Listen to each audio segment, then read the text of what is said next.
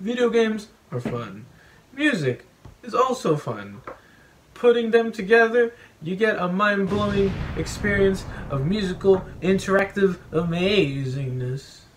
As you may know, I'm a musician. Not a particularly good one, though. But the whole reason why I'm a musician in the first place is because of video games. It's a classic story of playing Guitar Hero as a small child and wanting to play the real thing. Personally, I only learned guitar for about a year in 2010 and dropped it because all I learned was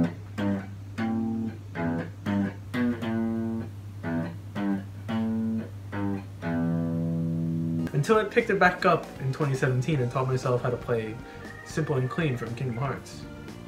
I owe a lot to games like Lego Rock Band and the Beatles Rock Band. And that's it! I had Guitar Hero 3, but I don't remember getting past Hit Me With Your Best Shot on Easy mode, which is depressing. These games really cemented a love of music in me at a young age. Using the plastic guitar to play along with Beatles classics and emo rock. That's a fucking juxtaposition. I always come back to the Lego Rock Band OST because there's just so many amazing songs in there. Jack Yes Juliet by We the Kings, Dig by Incubus, Summer of '69 by Bryan Adams, and motherfucking Life is a Highway by Rascal Flatts, also known as that one song from Cars. I even remember having a full set of instruments too, guitars, drum kit, and a microphone too. But I think I broke the drum kit by constantly leaning on the red drum pad, and I lost the mic at a mate's place, sadly. My next love was a combination of a point-and-click adventure and rhythm mini-games with a really cool story. Plus, it was on the 3DS, so that's extra cool. Rhythm Thief and the Emperor's Treasure isn't just another game that Sega abandoned in favors to focus on Sonic. Well, it is.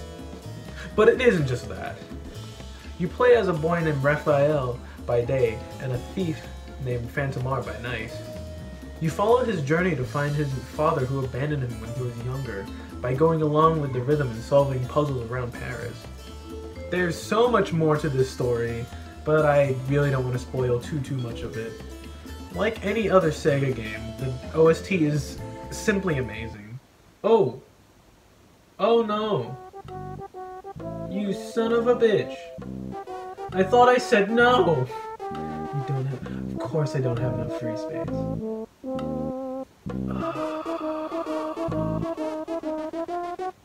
Before I was so rudely interrupted by some dumbass laptop trying to update, like any other Sega game, the OST is simply amazing. You really do feel like you're solving an ancient conspiracy while feeling like a badass dancing thief in Paris. There's a wide variety of music and scenarios in the game, from a frantic battle to a boppin' love song to straight up Samba de Amigo in Space Channel 5. This game is such an underrated gem on the 3DS, so if you can get your hands on it, either physical or digital, preferably digital because it's too expensive, please give it a shot. Or at least watch Rezil's... I'm sorry, I'm probably getting that wrong. Please watch their video about what happened to Rhythm Thief. It's a really good watch. More recently, I've fallen in love with DDR. Before COVID, I would go out to the nearest arcade just to play a couple of games. And since the nearest arcade was a 20 to 30 minute bus ride away, that just kind of showed how addicted I was. Still am to some extent. Every day after work, which used to be a weekly thing for me, I would go out with a mate just to play some DDR, have some ice cream, and just hang, which was really cool. But once I caught wind that an arcade closer to me was being renovated and it was going to have DDR, I was excited beyond all belief. But then I found out that it was Pump It Up. At first I was like, what the fuck is this? But then over time, I got the hang of it, I grew to love it, and now I prefer it over DDR. And over the Christmas holidays, I would go to the arcade on a near daily basis just to play it. I went there so often that I now have a VIP time zone golden card, which basically means I spent way too much money there, and I also get a free credit a day, which doesn't really mean much now that I think about it, but it means a lot to me. It is so lovely meeting people playing Pump It Up or DDR. It's like you just know these people just because you play the same game. Well, yeah, rhythm games are cool. Pure and simple. And clean is the way that you're making me feel tonight. It's hard to let it go. I don't really have anything else to add, so I'll end it with this. Please, please, please play Rhythm Thief and the Emperor's Treasure if you have the chance.